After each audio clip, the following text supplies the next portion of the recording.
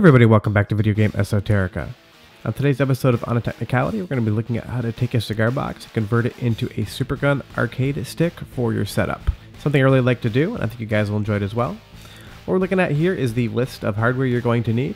You've got the cordless drill as well as a whole set of bits. You have a ruler, a circular file, two different hole saw bits, a large knife, razor blade, ruler, painter's tape, and a block of sandpaper.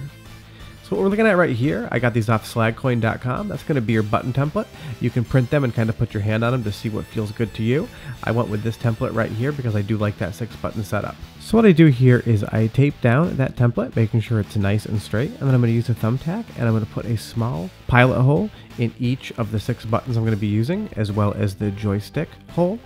You will see that this is an 8-button setup, but I do just use the 6. You can use this for kind of like a PlayStation 3, 4, Xbox One, or 360 setup, or you can also just have a 6-button standard like Capcom CPS2 or other Supergun setup stick. So I go with the 6-button, but by putting those holes in the middle, you have a little pilot hole for your drill bits once you start drilling those holes out in anticipation of cutting the circles. So you'll see on the left there is that hole saw, and on the right there are those accoutrements of bits. We're going to be going up in size, skipping a size each until we get very close to the overall bit size of the hole saw. So as you'll see here, I'm just going to go ahead and drill holes through those small little marks I made with the pin, and I'll continue to jump up in size on the drill bit until I get a hole that is almost the size of the hole saw, because we don't want the hole saw to immediately go right into the wood, but additionally we don't want to have to make the hole much bigger when we're using that hole saw. It does risk splintering the wood at that point in time.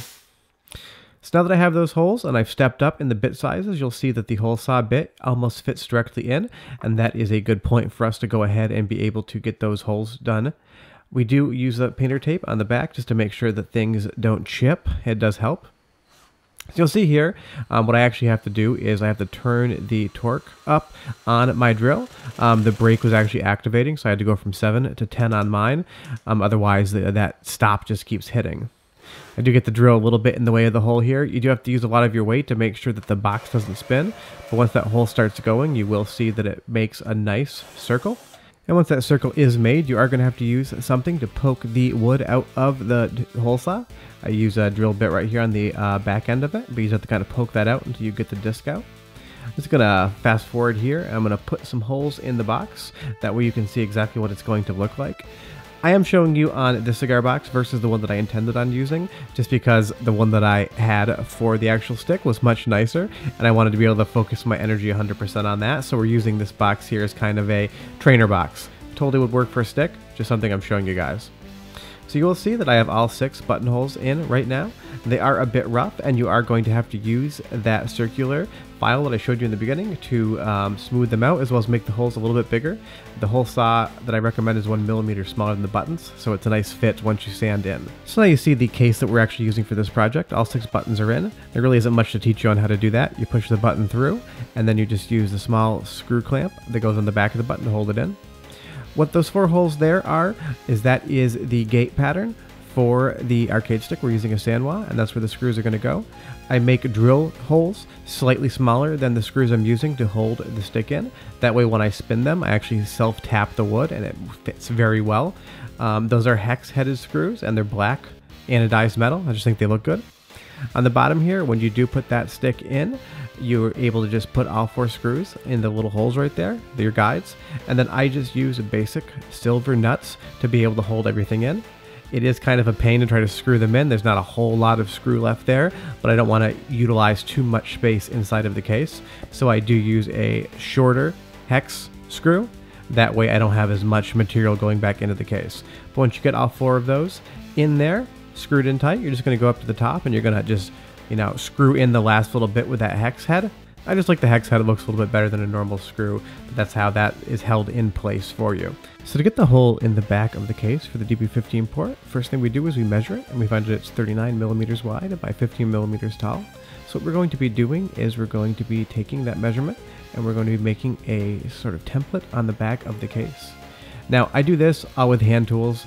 Might be easier if you had a jigsaw, but this tutorial is for what you can do at home with very minimal tools. So what we need to do is we need to drill a hole through the middle of that template, so that we can actually fit that little handsaw in. It's a wood clean cut blade, mostly meant for like a jigsaw, like a handheld jigsaw, but I use it literally just in my hand. Takes a couple hours to make that hole. You need to kind of file it smooth, but once you are done, that DB15 port will definitely fit in. You'll see that it is not a quick process, but it does work for sure. So up top, we're just going to drop on that black aluminum shaft cover, as well as a black aluminum dust cover to protect the inside of the arcade stick. And then we're just going to put the ball top right on top. It's not wired up yet. We're going to be showing you all the wiring and how to get this thing finished on the next episode of On a Technicality. But for this week, now you know just the general idea of how you're going to get those holes into the cigar box or other wooden box so you can mount your controls in there. Thanks so much for watching. If you could do us a favor, just hit the thumbs up and subscribe button down below. It takes us a lot of work to make each one of these episodes. We definitely hope you enjoy it. Otherwise, we'll be back in 2 weeks with the next On a Technicality, showing you all the wiring of the stick and how to get it up and running on your Supergun. But thanks so much for watching. We'll see you guys next week. Bye-bye.